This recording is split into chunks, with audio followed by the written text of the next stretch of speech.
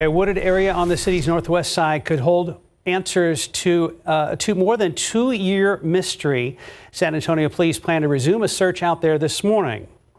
Following up on a tip about the disappearance of Lina Khil. Now, Katrina Weber is live where the search has been going on near Blue Mill Road and Gardendale. Katrina, we understand this has been attracting a lot of attention from neighbors.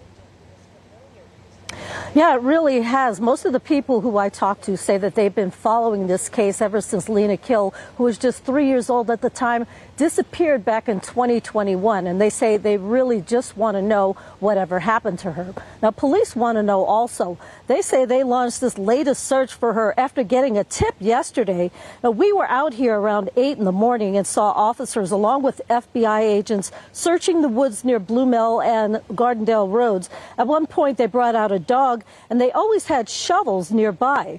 Lina disappeared from an apartment complex playground about a mile away from here, and people all over the city, though, have been deeply affected by this. Now, after searching most of the day yesterday, police officers suddenly packed up and started to leave. We do have a few that are still here right now, and they've been watching over this site all night.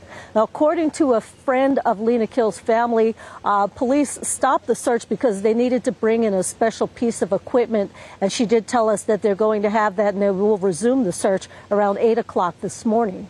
Reporting live near the medical center, Katrina Weber, KSAT 12 News. Keep up to date with all of San Antonio's top news, weather, and so much more by clicking the like and subscribe buttons below. And once again, thanks for watching KSAT.